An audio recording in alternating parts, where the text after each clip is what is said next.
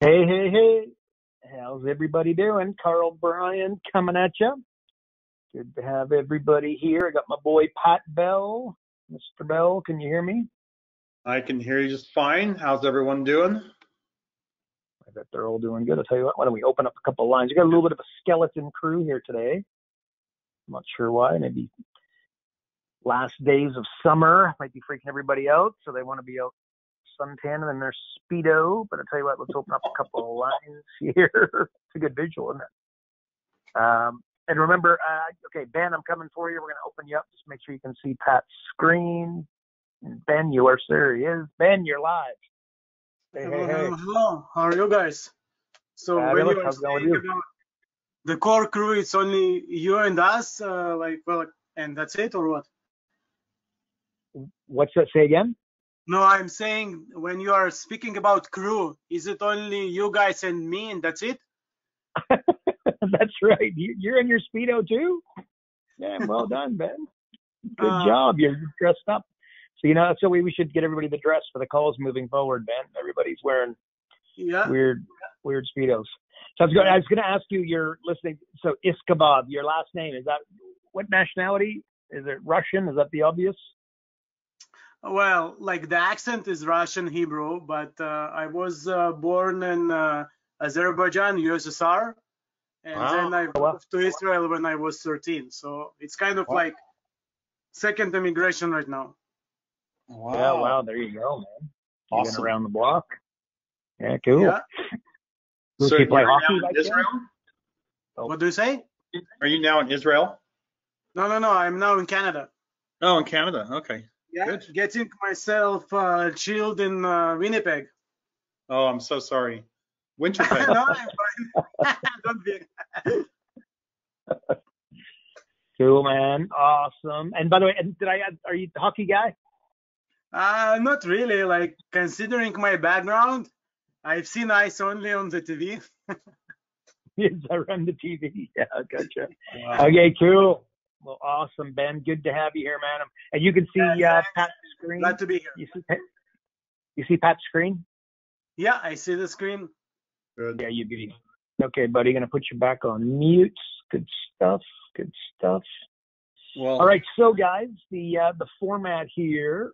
This is a Q&A call, so if you got a question, got to either raise your hand or plunk it in the box, and Pat and I will do our utmost to make sure we give you the best answer we possibly can. We need a couple of questions, so somebody's got to get us going here.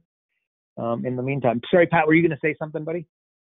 well, I was just going to say to Ben that now that he's out of Israel, out of Russia, into Canada, he can experience the new national religion of Canada, which is ice hockey.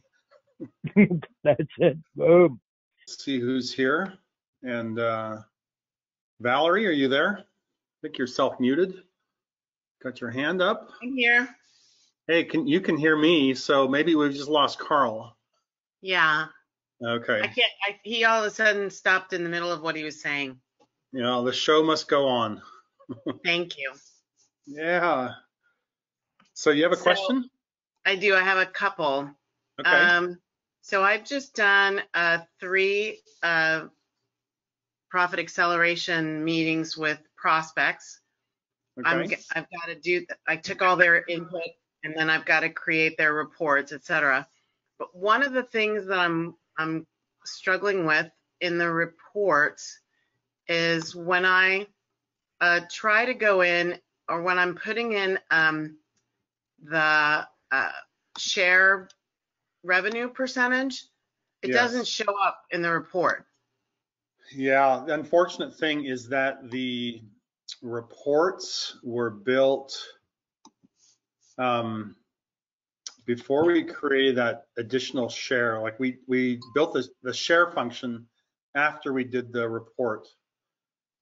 So I wonder if So even before I get to trying to download the report, Pat, it doesn't show it.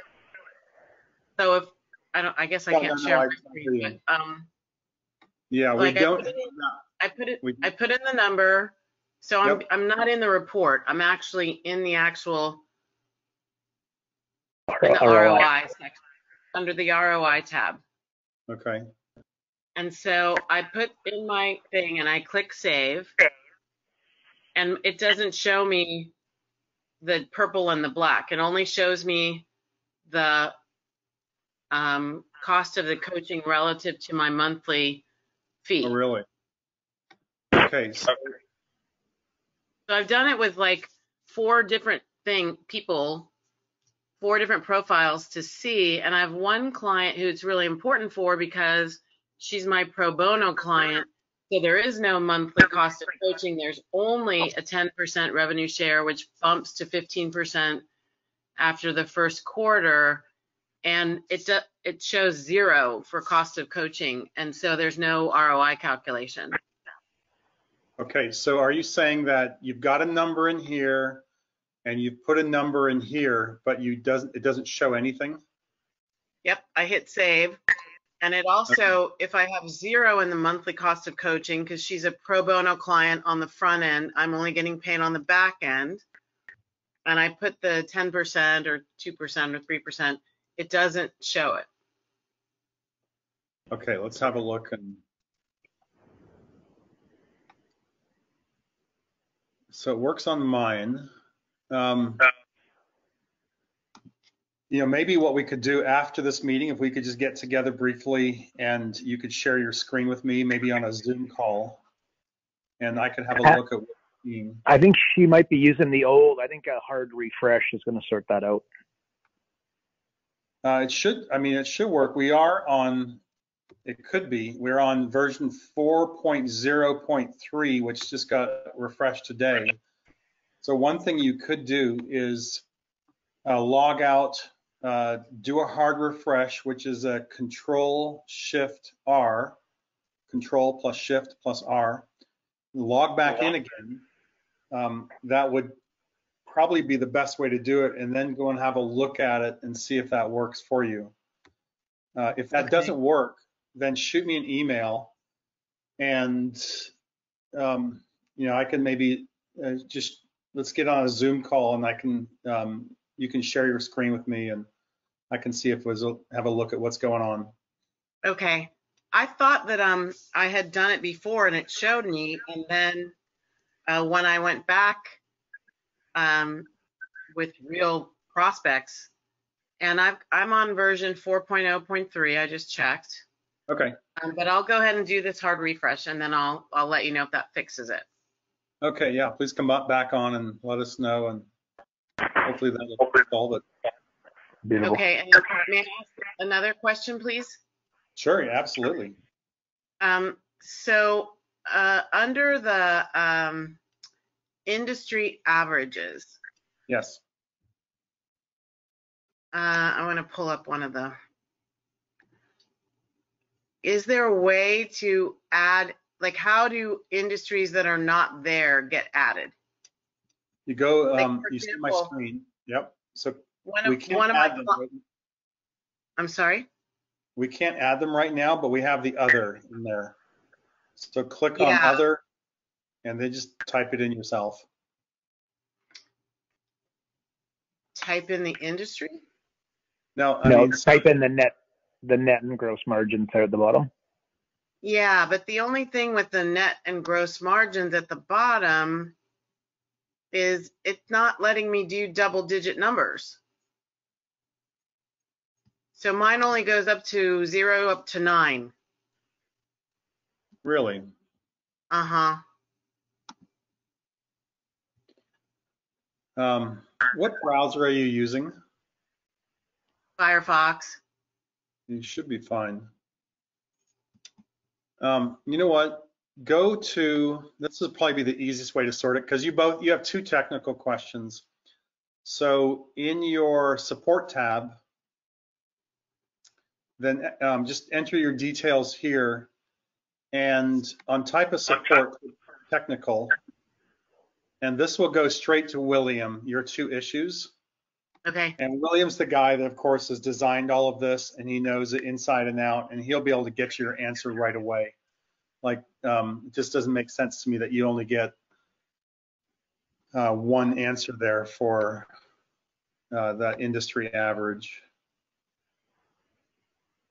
Yeah, it only gives me, I tried to do this I was on 3 sessions yesterday with prospects, and I was trying to do, none of their industries show up. So like one was personal hygiene, like a lotion product. So she's a lotion manufacturer, about 300,000 a year. And I was trying to put in her industry, and we were putting in numbers, and it would only go up to 9. Yeah, I don't On both understand. of them, the net percentage, the net profit margin, and the gross. That's really So strange. Yeah, I'm on something the, funky happening. sorry. Yeah, just something funky happening. So yeah, just email the technical, like for technical support, and Yep. we'll get it sorted out. I think that hard refresh may help, and then maybe just try Edge just for shits and giggles. Like try a different browser. Don't use Chrome. Chrome is the funkiest of all, but maybe try Edge if you have it.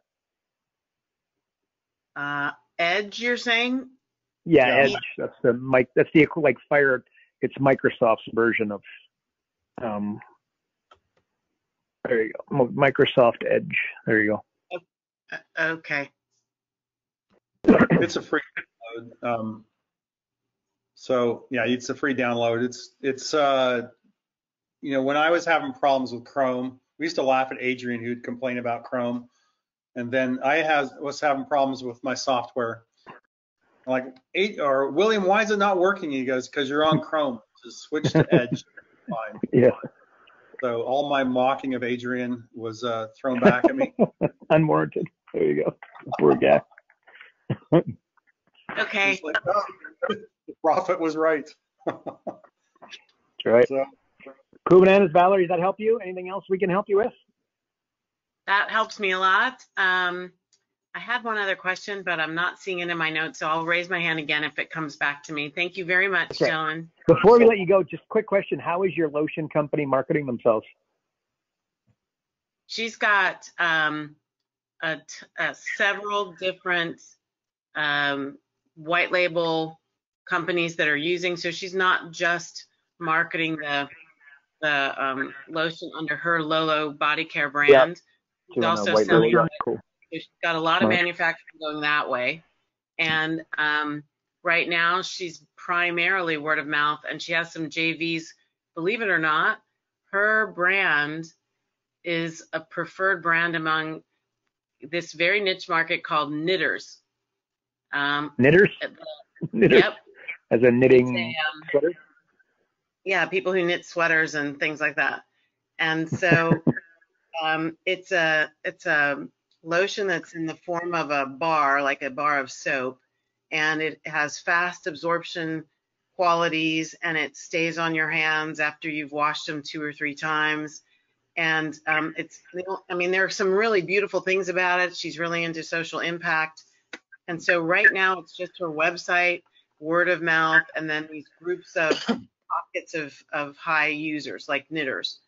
Now we're looking at what about mechanics? Anybody whose hands get chapped by what they do. Their job creates a problem with their hands. Cool.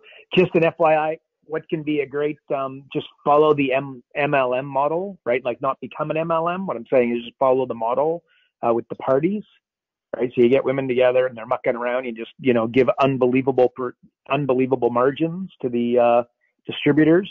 And then they have like these parties and everybody buys lotion. They're having a great time. They drink a little bit of wine, go home with some lotion. It's a great model. Okay. I'll cool. share that with you. Yeah, that's it. Most MLMs, like that model is it's a killer. So there you go. You might want to play with that. Cool bananas, okay. Valerie. Good job and all the action. We're gonna put you back on mute. Just so you know, on the screen there we have knitstars.com. I bet you know, Carl, that this is one of my favorite sites. I believe you. There you go. How would I know about knitstars.com? You would think that I'm a knitter, but I have absolutely no interest in knitting. But this could be a good JV partner for Valerie's client, first of all. But the reason I like this site is because how can you take this very boring, okay, that's just a subjective point of view from my point of view, a very boring thing like staring at a knitting page and knitting.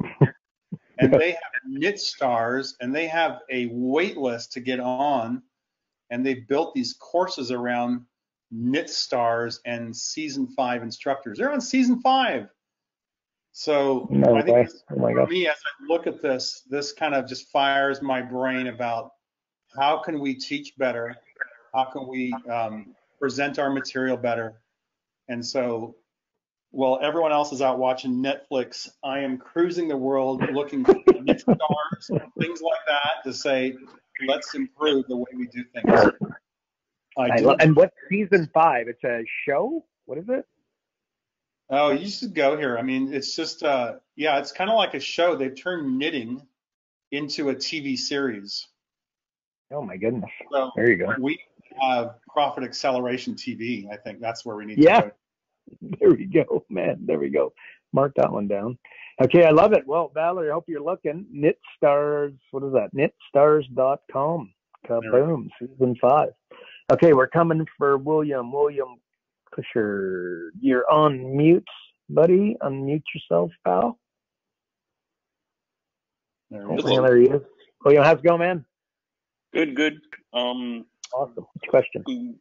I'm interested in building the case studies for the 10K book and any subsequent articles, and using a report in order to document those case studies from the Profit Acceleration software. I guess and you know, I don't want to get into the paralysis by analysis and give too much information in the case study. So what do you recommend is kind of that minimum, make sure we get to this in order to be able to publish a worthwhile case study? Yeah, I'm not sure I'm understanding. So just, I would get like what you want to be saying is you can find anybody $100,000 in 45 minutes without spending $1 on marketing or advertising, or at least I think that's a real solid pitch and you should use a variation of.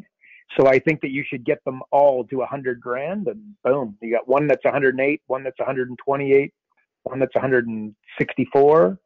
So I think I'd use that. But say you want to say that you'll find somebody $75,000 in 45 minutes without them spending an extra $1 in marketing or advertising, then use that as your threshold.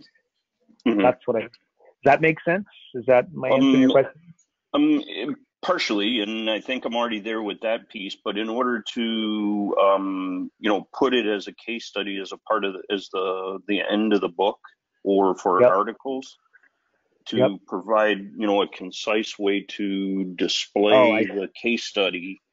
Okay. Pat, could you just hit strategies for me, bud, please? On the software. Just have a look at this, William. Hit the, where is it?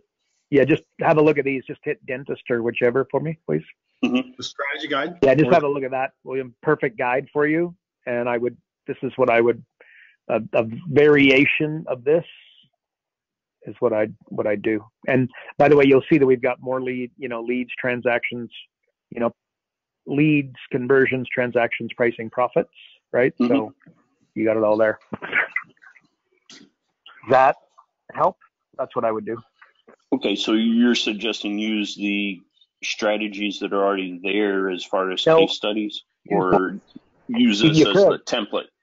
Yeah, use it as the template. So if you're working with a butcher, baker, candlestick maker, just, basically use this as when we do the training, right? Adrian refers to it as tracing, right? So if I wanted to, this is, what is this? This is a dentist. Say you're going to work with a cosmetic surgeon.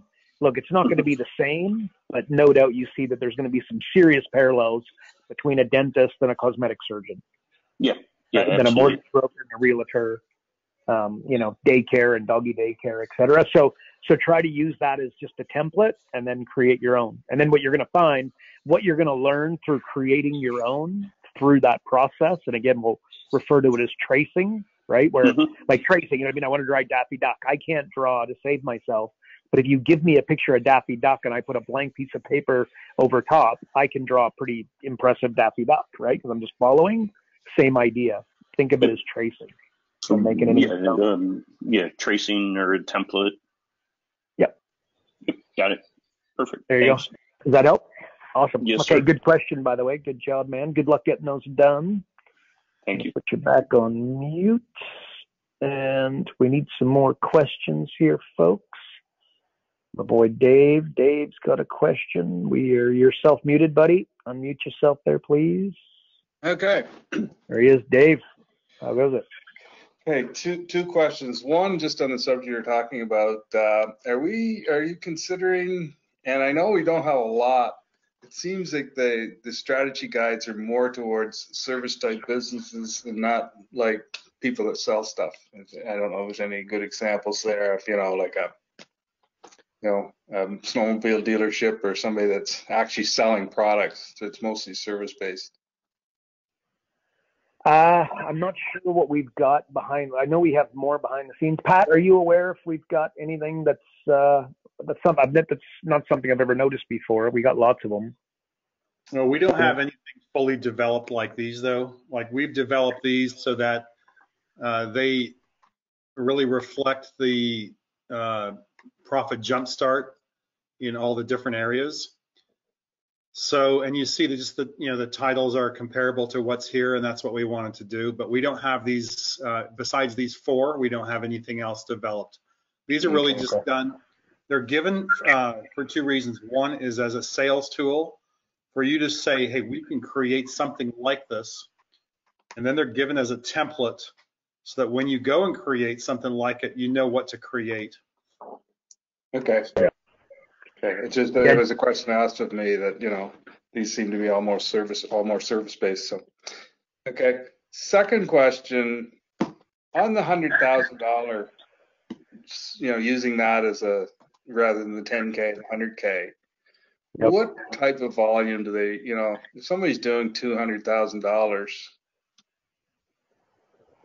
It's so easy. Yeah, if you just do any company and you put 5% and you just got to go add one more area, right? Like you get there so quick, it's easy. So don't, least of your worries. It's, if they did 25 grand gross last year, again, you got to be careful with that because now you can break rapport because they're like, well, look, this is unrealistic, but that's exactly what I'm finding. Not a problem. That's why you got to water down those numbers and keep them in around 5%. But if they're doing 200 grand, you're not going to have a problem getting to 100 grand. Your bigger problem is just making it, realistic.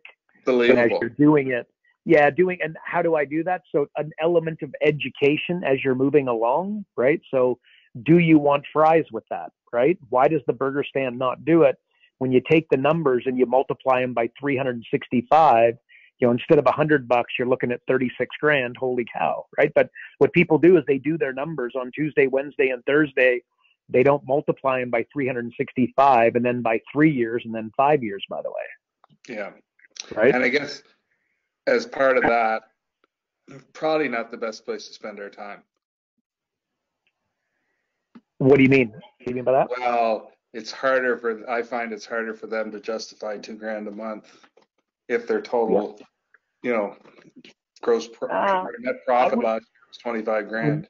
Yes and no, but again, I just scale my pricing up and go 500, 1,000, 1,500, then 2 grand. Okay, I haven't been doing that.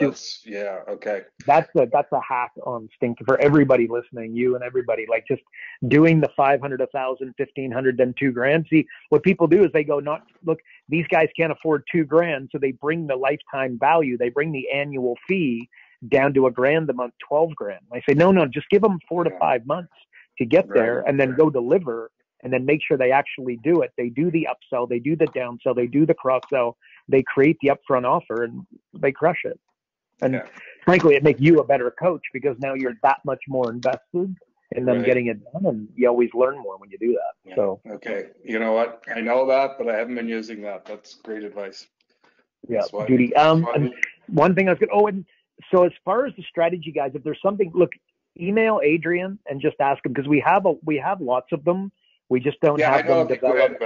But it's just if we're in the software. I know we do have them, but I'm just saying like it'd be nice on this where we're in the template if one of them was more. I got you. Okay, in the future I'd be amazed. Like at some stage we will. Just right now we got digital acceleration that we're creating coming out and some other significantly higher priorities. So, but Yep.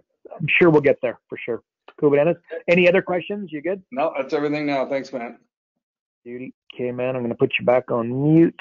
Good job. We need some more questions here, folks. In the meantime, I might open up somebody. I'm going to come to my buddy Don Evans. He doesn't have a question, but we're going to put him on the spot and make him ask a question. How's that sound, Don? He's a fellow Canadian, so we can be hard on him.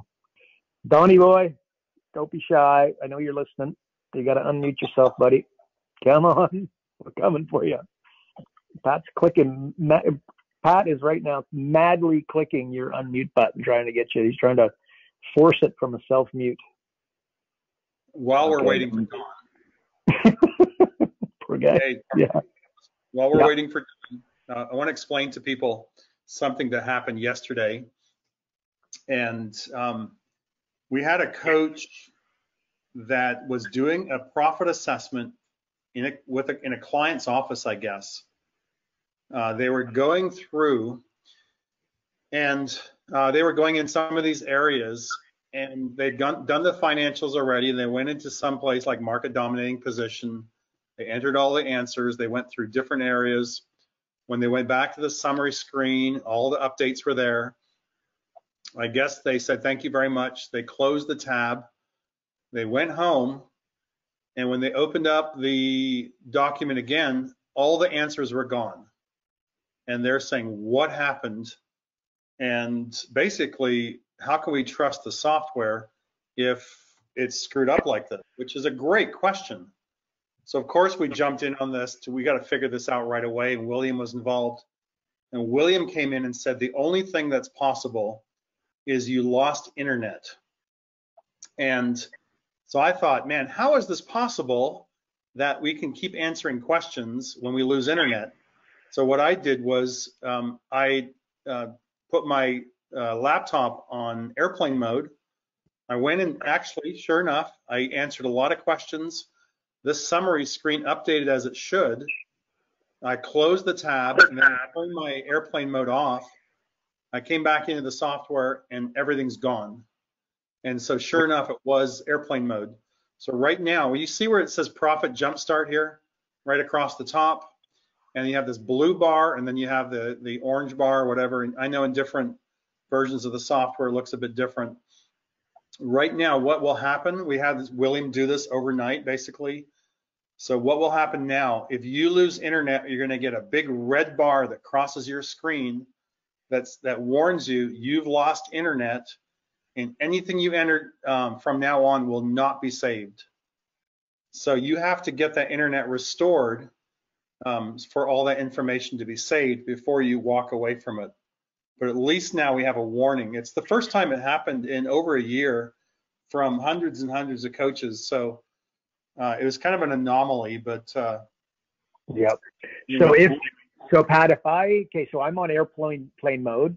I go in and I'm 30 minutes into it. And then I'm like, oh my goodness, like the red bar's coming up. And then I put, whatever, you know what I mean? I connect to the Wi-Fi, take myself off airplane mode, then it will populate. It should populate, let's say. I can test the moral, it again. Okay, so the moral of the story, but so really that red bar comes up, you should get internet access immediately then. Just get back to internet right away. Yeah. Yeah, okay, so you go. Okay. All right, that's a very good, okay, that's a good one. So bottom line is they need to have internet. Let's just assume until further notice they need to have internet connection the entire time to make sure that nothing goes askew. Yeah, okay. Yeah, all right, cool banana. Red bar, you can't miss it. It's just a big in-your-face red bar right across the screen. So if you see that, you know, hey, I got to hook up to internet right away. Okay, awesome. Good stuff, good stuff. Okay, folks, we got no more questions here. Oh, no, we do. Michael, I was actually going to open up Michael, and there you go. He opens up a question. Yo, Michael Kiter, what's happening? Go Avalanche. Yeah. Hutchison, my Toronto, my goalie. I feel like I'm kind of still in the playoffs here because my goalie that we cast aside months ago is now winning games like a madman. So there you go. Hey, Patrick, can you look at business valuation? We had some questions on some discussions we were having today to see if that was accurate Sure. on the graph bar. Oh, hang on. I think it was on the here. summary screen. On the summary screen. Oh, okay. Go back to the summary screen. And we were looking at valuation. Yes. Okay. Yeah, the numbers we were looking at on some other presentation we saw was way off. That looks a little more accurate than what we had seen. Maybe it got fixed. Well, it depends on what you're doing with yours and the answers you put in the valuation questions. So they're all going to be different. I mean, it's nothing, no two being the same. Okay. So. Yeah, Michael, you might just need to revisit your original financials. If you're finding that your valuation is at a skew, that's probably what you might want to revisit those numbers. Okay. Thank you. Yeah. Oh, man. No worries. No worries. Okay, Pat. What do we got here? Just a note about valuation. And this is in the training, but just remember that valuation here is really, again, a sales tool. We want to show clients what is possible with their growth and their valuation if they were to make the changes that they need to implement. But these numbers are indicative of what's possible. These are not numbers you take to the bank. So as we're selling things, it's like we can say, this is why we have 5-year profit impact as well. Because we can say, hey, here's your profit impact. It's $223,000. You know, if we can cement in these changes with good policies and procedures, we should see that the impact last over 5 years. So that's, you know, 1.1 million over 5 years. So that's the kind of thing we're going for. But it also shows a valuation increase here. It's just, you know, a couple $100,000. This number is indicative of a change we might see. But this is another reason, because at some point, if you're going to sell your business, this is the change in the valuation that you should be able to receive for it. So it's just, they're kind of a sales tool.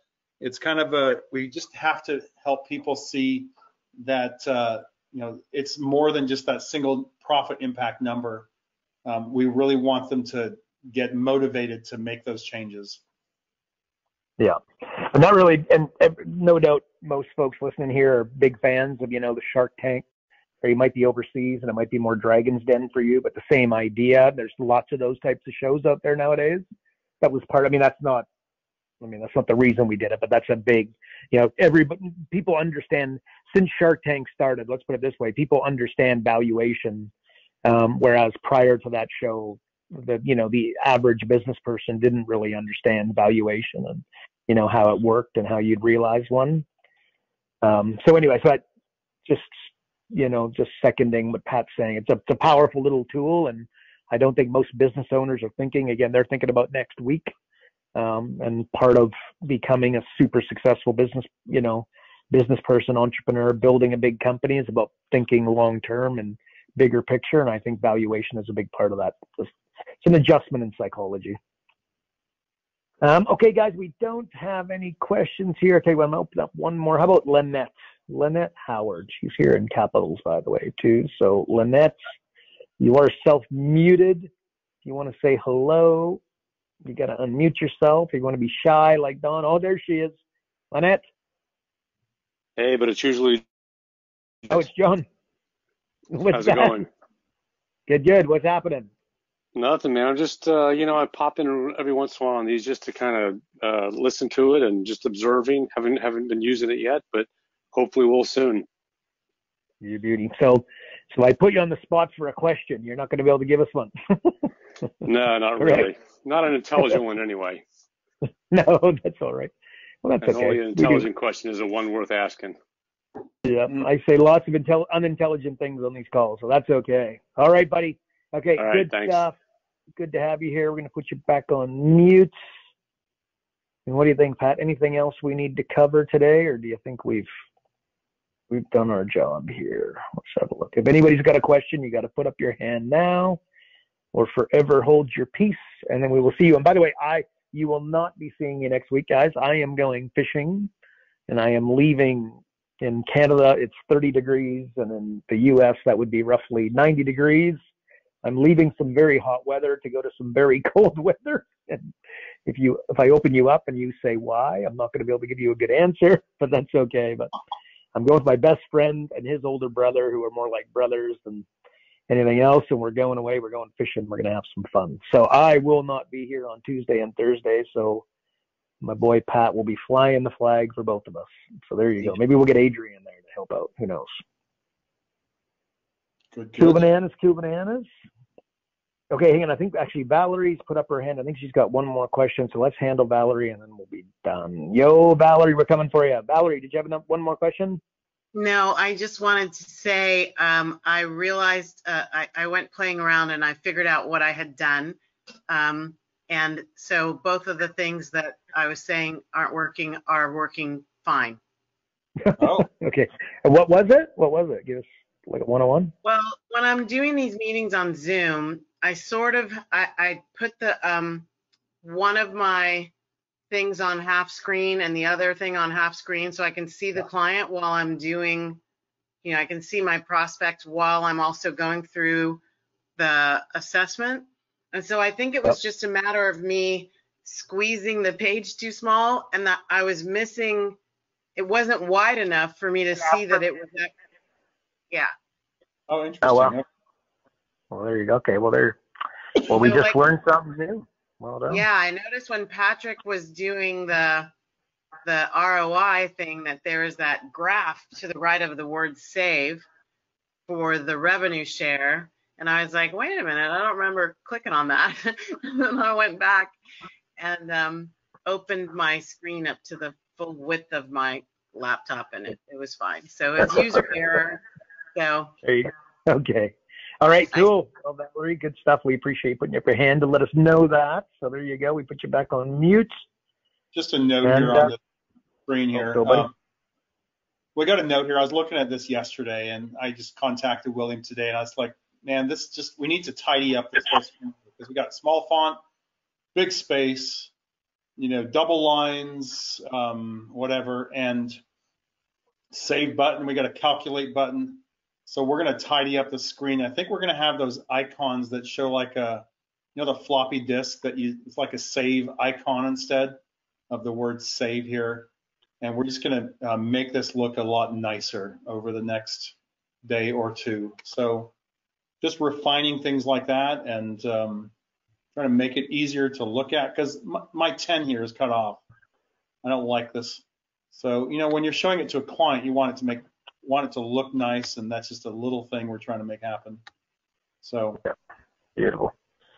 There we go. Good job, Pat. As always, man, we all appreciate your magic, man, and your attention to detail with a very monster project. So that is awesome. And for everybody who is here, we appreciate you guys. We appreciate you showing up. We appreciate your questions.